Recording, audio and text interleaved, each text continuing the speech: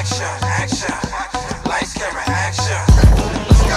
Lights, camera, action, action. Pop up a little, pop up a little. Who says radio is going away? Who says nobody listens to the radio anymore? I don't know about you, but I have never heard anybody say that. And if you ever hear that from any quarter of any circle, anywhere, it's usually people just trying to provoke you, usually people trying to get a comment out of you on what Pandora means or what satellite radio means or whatever. Nobody genuinely thinks that people are stopping their listening to the radio.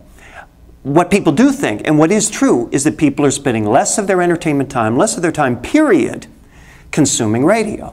Now, how do we react to that? You can react defensively if you want, like some of the trades do. You can say, oh, radio naysayers, oh, people against radio, blah, blah, blah. This is nonsense, okay? Don't react to that by calling out the Pandoras of the world, by criticizing the Pandoras of the world, by getting on Mel Karmazin and Sirius XM. That's no way to react. The reality is that anyone who is so-called naysaying is really telling the industry, you can do more, you can be more, you can stand for more, you can satisfy more consumer needs, you can be more important to your audiences, you can be bigger, you can be in more places, you can represent more things, you can be better. That's the theme of the so-called radio naysayer. Not people aren't listening to the radio anymore, but why don't you be more tomorrow than you were yesterday?